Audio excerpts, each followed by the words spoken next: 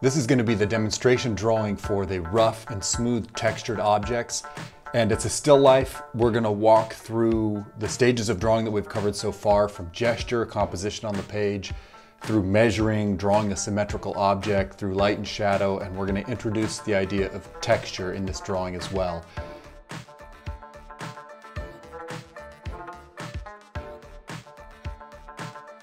I'm just going to break here for a second just to note I'm using vine charcoal for this gesture, which means that this is going to smear out of the way pretty readily. And I like to gesture with vine charcoal because of that fact. I get my objects right where I want them in vine charcoal, then it'll kind of get out of the way as I go for more specifics.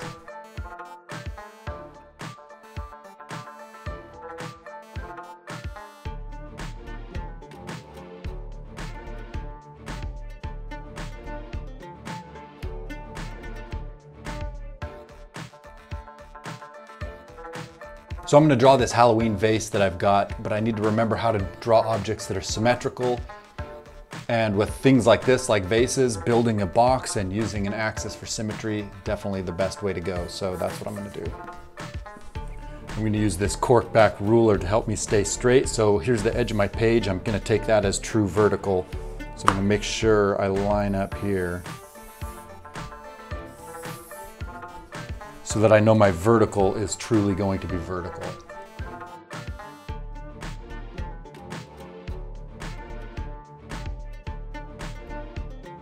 I chose to measure my center line here, so I measured to the center. You could also do that, draw an X, and that will give you your center as well.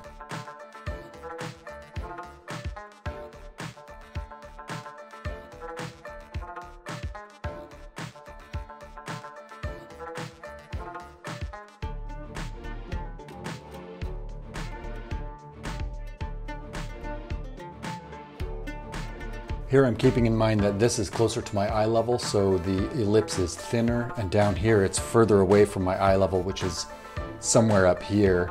So these ellipses get wider and wider as they go down, so I'm making sure to keep that going. It's important that I follow that regardless of what I see. I might interpret the bottom of this as being flat, but it is not, it's rounded.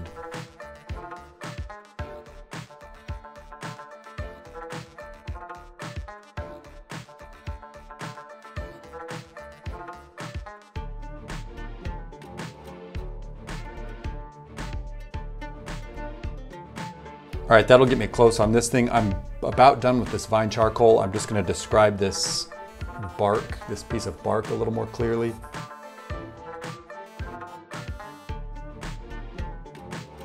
And before I switch to the charcoal pencil, I'm gonna go through and describe the shadow edge with this vine. Though it's probably going to disappear a little bit, I'm at least going to do a once over on that shadow edge with this vine charcoal. So here's cast shadow from that bark all along that vase. Shadow edge of the vase. All right, that feels pretty good. I've got my table dropping off here. I've got my surface here. I included this triangle up here that's gonna become nice and dark, which is gonna be, I actually am gonna fill that in with dark charcoal because it will help provide a background feel to this. You'd be surprised what kind of mileage you can get out of including just a little bit of background stuff. All right, so you can see with that rag smear, I've lost a lot of the boldness of that vine charcoal, but I still have the ghost of it there. It's kind of just this faded description of where I judged things to be. Now with my charcoal pencil, I can go through and make much clearer lines, much clearer description of this vase, much clearer description of the contours here, and get started on dealing with the texture eventually.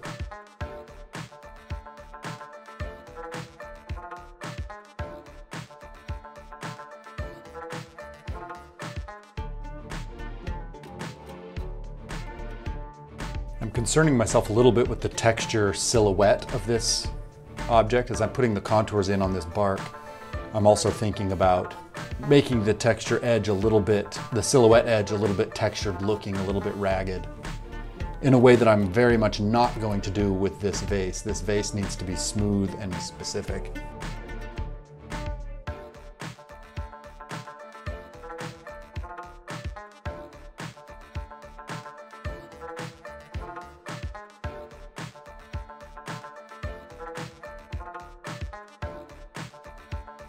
Okay, now I'm going to go through and be much more specific about the shadow edge in these objects. I'm not going to draw this one very dark because it's a very soft edge. This little angle change right here is really nice to get because it's the shelf of this vase kind of coming out like that. And so here I have kind of a vertical cast shadow edge. And as soon as the vase starts to make this turn, that edge changes angle and then it changes again. And I'm going to encourage it to be a little more vertical right here so it doesn't go quite as flat. And then we have this nice sweep downwards. I have a cast shadow here on the back wall. One thing I notice is that it comes up and just kisses right on the edge of that dark spot. So they're like, dink. And I'm not so sure that I like that. So I think what I'm going to do is encourage that little intersection right there to happen at a different spot. I could encourage it to be lower, maybe, or I could encourage it to be up here further along. And I think that's what I'm going to encourage so we can get this nice light turn to show up better. So this is the cast shadow of this piece of bark, and it'll get rougher as I fill it in. This swoop is the cast shadow from this vase. I need to decide where the angle changes from where the shadow is on the ground to where it goes onto the wall. And I think I've already kind of decided that through here, and that feels pretty good to me. So I'm going to use that as my aiming point. So I'm going to go from here to there in just a gentle swoop. If it's not perfect exactly what you see up there, it's not a huge deal because it's cast shadow. It can kind of change and fluctuate a little bit. So that's my first aiming spot. It's kind of rounded because the fabric is easing up into the wall. And then where does it go? There's like a little rim of shadow right along here. This is my next aiming point to kind of come along here and shoot to that edge. So I'm going to try a few ahead of time and then just lay it in. Back to the shadow for the textured thing, so it's going to have some irregularity to it. Here's a good opportunity to describe any fabric wrinkles. The more of this up-down you do, the more it's going to feel like the fabric is wrinkled. Particularly if I copy this, so here are these two wrinkle bumps essentially. Let's say the wrinkles come together and join together in kind of an upward wrinkle bump there. That'll give us just some surface texture on the table. If you just do flat, straight, bold lines here, you're missing an opportunity to make some irregularity, which is going to help describe the fabric. All right, so I'm going to deal with some of the texture in this bark. The smooth texture of the vase, I don't really need to worry about. I just need to fill the light and shadow in here very smoothly, so that's going to be something I do. But I need to analyze the texture of this piece of bark. What do I see in this bark, particularly looking at shadows or the surface texture? What is it doing? And there are several things happening in this piece of bark. One is I have these flaky bits that are kind of making these J-shaped thin cast shadows. There's a big one here on this edge. There's another one that's kind of shaped like a J in here. And there's a few more of those that are kind of wavy and smaller happening elsewhere. That's one thing that's happening, that flaky cast shadow. There's also a little wavy texture, these little ripples, maybe in irregularities in the surface of that bark that look like wavy, almost wrinkles. Yeah, I think that's enough to get me started. The rest, there's like little bits, little pockmarked shadows as well. So there's the wavy bits, there's the flaky bits, and then there's little hits here and there of just like divots and holes maybe. So that's enough to go on. I'm gonna start with the big stuff first. So that's the flaky things. Those are gonna help me decide what to do with the smaller, less important textures. So I'm gonna roll my pencil around a little bit because that will give me, I'll do it up here because this is gonna go dark. That'll give me this irregular line. Like that's really nice. Just twisting the pencil builds in some of this texture. There's that big J shape, and it's not exactly in the right spot, but it just kind of goes up to this little horn, so that's something I can put in.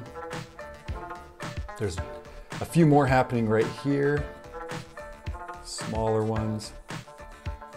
Again, they have this kind of swoopy, like this smile or J. That's kind of a repeated thing that I'm seeing. So here's the shadow edge, and I kind of like what the rolling the pencil is doing for my lines, so I'm going to use that technique to describe the shadow edge as well.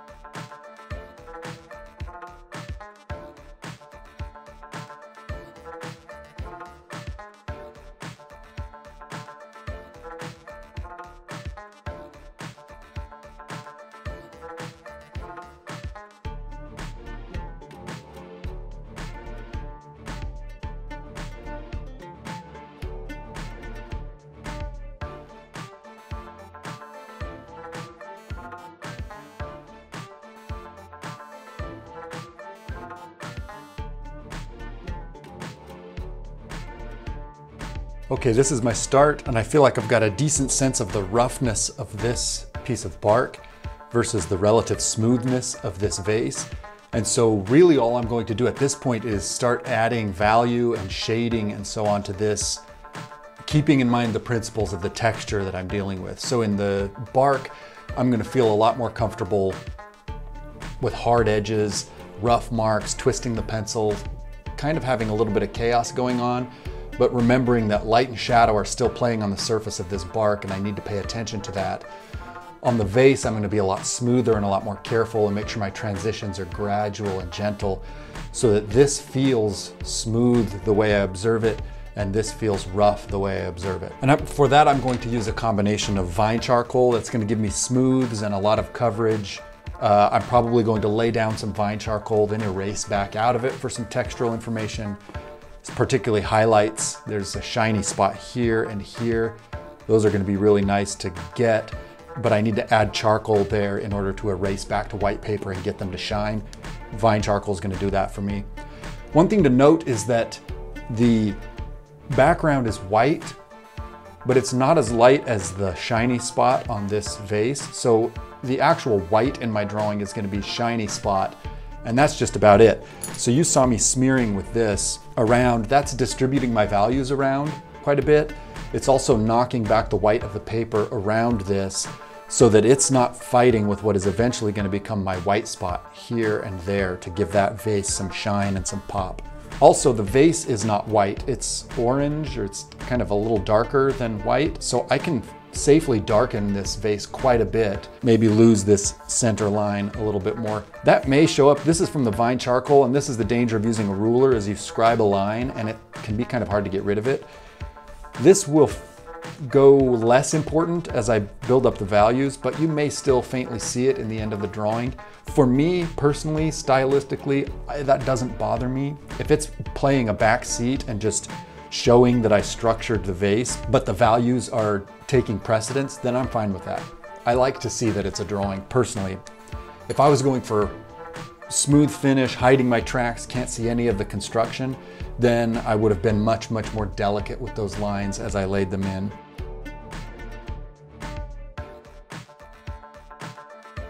I'm using this rag a lot to smooth everything I'm doing because I know this vase is very smooth. I want my marks and my value buildup to be similarly smooth. So this sketchiness that I have here, like I can see my marks there and in here, I'm gonna aim to get rid of those. And a lot of that's just gonna come down to patience.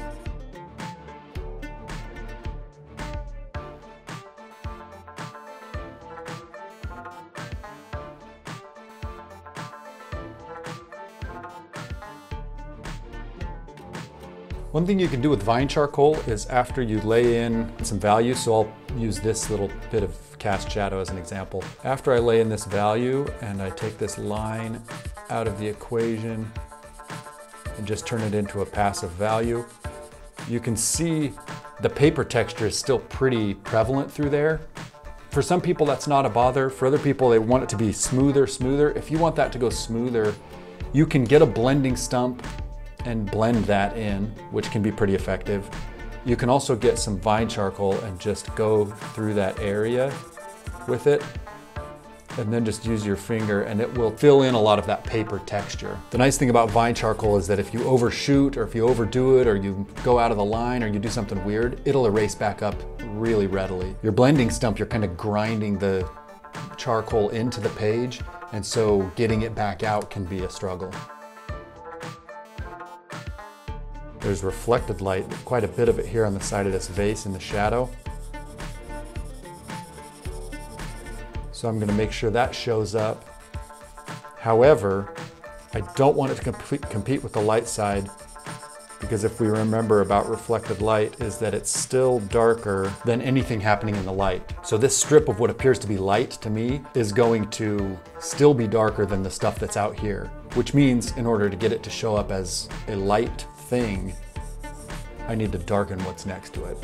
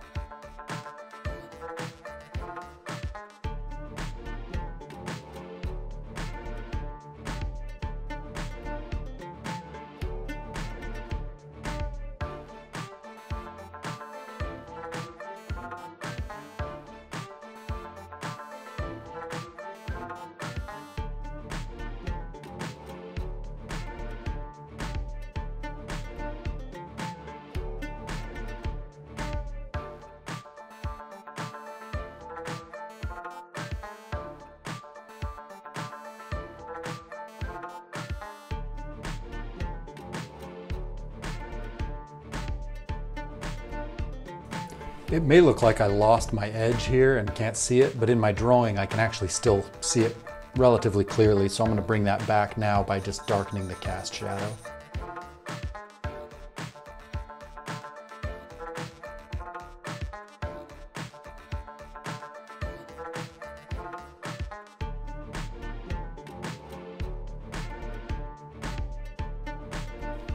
I'm going to do a thing with the cast shadow here where I decide how close it is to the object casting it.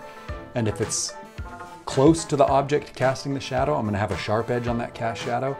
And if it's far away, I'm going to soften the edge a bit, just to kind of give it a little better sense of the light source. So for instance, this curve right here being cast by the edge of this vase is pretty close to what's casting it, so I'm going to let that stay sharp. But maybe down here it's a little bit farther away, so just slightly less sharp. This cast shadow from the bark is a little bit far away, so I'm going to let it also soften.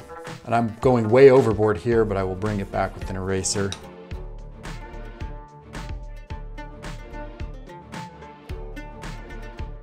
Same story down here. So I'm going to darken and clarify the edge here and let it kind of bleed off a little bit over here. This gets a hard edge because it's very close to what's casting it, right there to there. This less so because it's being cast from far away, so this edge, I still have a bit of line there, but this edge is going to be softer edge. That doesn't mean it can't have character, so right now this is really generic. I'll try and get this waviness back into it. So it can still have character, it's just not as crisp and clean an edge. That will become more apparent when we get over here and really clarify that edge.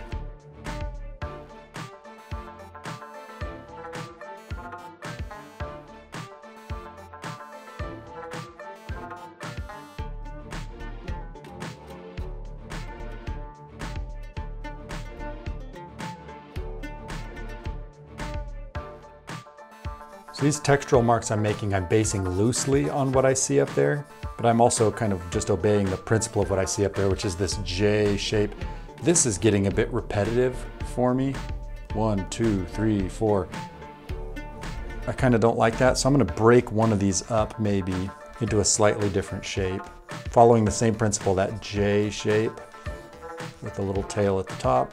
Here on the inside of the shadow, I'm going to deal with that silhouette edge now, mainly by just rolling my pencil.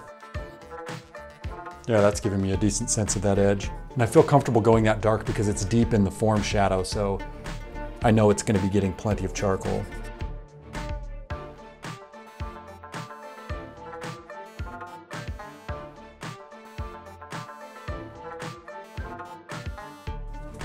All right, that's my harsh textural information there. I'm going to smear this so that I can erase some of the light stuff out and get even more textural stuff to happen. This piece of bark is not white, so it doesn't hurt my feelings to do this to it. I can always bring that dark back quite easily. So this has been a medium charcoal pencil up to this point. I think I might start using my carbon pencil to get some of this dark to be nice and dark.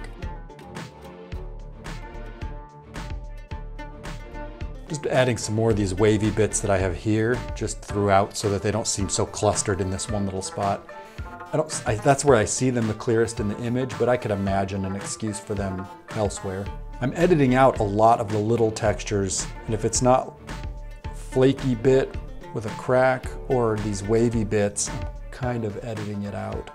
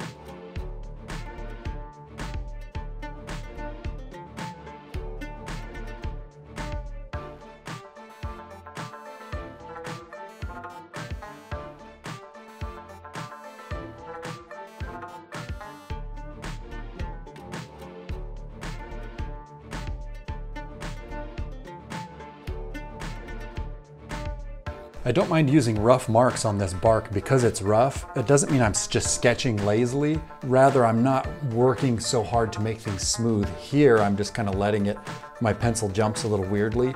I'm just embracing that. I still, though, am aiming for a reasonable fill-in of value. I don't want it to look hasty and sketchy. If it looks irregular and rough, that's great. If it looks hasty and sketchy, like scribbling for scribbling's sake, that's not going to do me any good.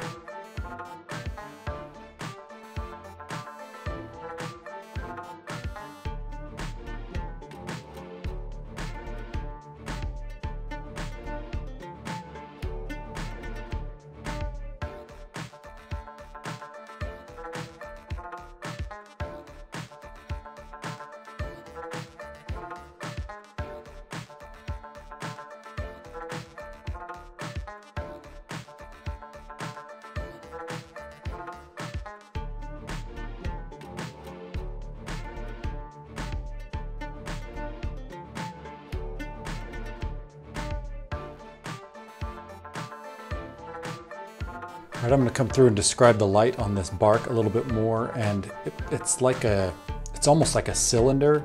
So it's darker on this edge. It gradates this way in a lot of areas. Some of these shadow edges are hard, some of them gradate smoothly, so I'm gonna deal with the shadow edge, maybe smoothing it in some places to give some roundness, and then I'm gonna favor any light information that I might see.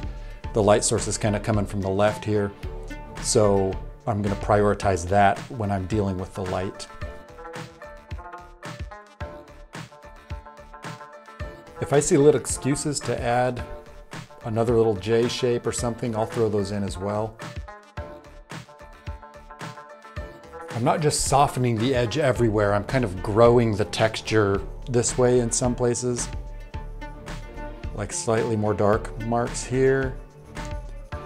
Rather than a smooth transition, it's just more things getting shadow hits right along this edge, and that'll kind of break up that shadow edge as well. So sometimes it's softer, sometimes there's just a little more textural shapes in the dark. Both of those things will serve to make it feel like it's kind of going into the shadow. So now I'm just dealing with these little crack shapes that kind of radiate in and out and around, and I'm not putting them everywhere, I'm just kind of favoring where there might be little shadow divots. I don't really want to get carried away here, I just want it to feel like the texture. It was feeling a little smooth and drab, so now I'm adding some of this textural stuff. You can see it's breaking this edge and it's giving me a good sense of the texture. So I'll leave that stuff. This can be a relaxing thing to do if you trust yourself maybe to follow the principles of the texture and not slave over exactly what you're seeing on the image. If you try to draw exactly what you see on the image, it's really frustrating because you lose track of where you're at. Oh my goodness, this is darker and that's lighter. If you just follow texture principles instead, organic textures can be some of the most relaxing things to draw. Forgiving in a way, maybe in a way like drawing a face or something with more smooth stuff is not very forgiving, because at no point am I like, oh my goodness, I put this crack in a slightly wrong spot. Whereas if you put an eyeball in the wrong spot, heaven help you. I'm kind of staying away from this edge with too much of this textural stuff because I want it to be like light into halftone, texture on the shadow edge, into the shadow, and then I have a textural silhouette as well that's going to give me a good sense of roughness. If I feel like this texture is too scribbly, I can come through in some spots and just ease it up a little bit. But I wouldn't go overboard. It can be really easy to just over rub things and they just always are going back to smudgy, I call it. They're always going back to indistinct shapes.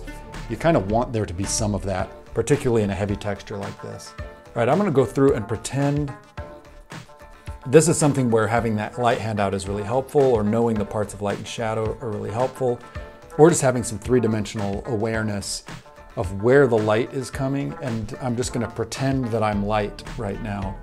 So if I'm coming this way and striking the object, what am I gonna be hitting? Maybe there's a ridge here. Maybe this shelf's off and doesn't catch quite as much light, but it comes back up here. There's a little divot right here that if I pop some light there, it's gonna feel like a shelf coming out, so that's kind of nice. Underneath this cast shadow, I'm gonna use that crack. I'm going to use the crack as an excuse to throw just a little bit of light right there. That'll help differentiate this from that. Here's a deep cast shadow, so I can almost imagine there being a shelf here as well. I just want it to start feeling like it's taking on dimension. Once it starts doing that, I'm happy and I'm moving on. Kind of hunting for places that look like they are too middle of the road or something. This is the stage where there's a reasonable amount of payoff. You can come through and just, it's almost like playing with your eraser. You've done all the work of describing all this texture, now you're kind of using your eraser to just, put the finishing touches on. And I say finishing touches, but I could spend a significant amount of time dealing with this texture, adding more, smoothing the values here. I'm gonna stop occasionally and look and see, because you can get tunnel vision here where it's like you're focusing on this and this and this and this and this and this and not looking at the overall. So it's good to step back occasionally and just take a look at the overall. This little halo is bugging me. I'm gonna use some vine charcoal and just get rid of it.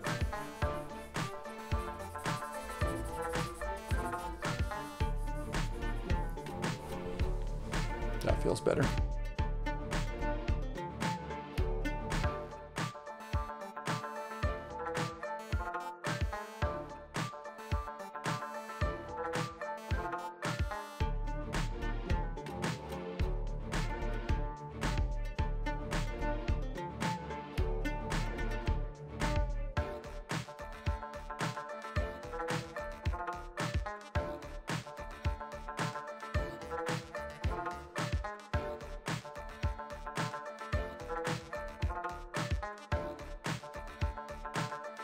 Okay, I'm gonna call this there. If I were to carry this drawing forward, one of the things that I would be focusing on is making sure my symmetry is working here and maybe developing the darks here in this core shadow of this vase. I still think that's reasonably light.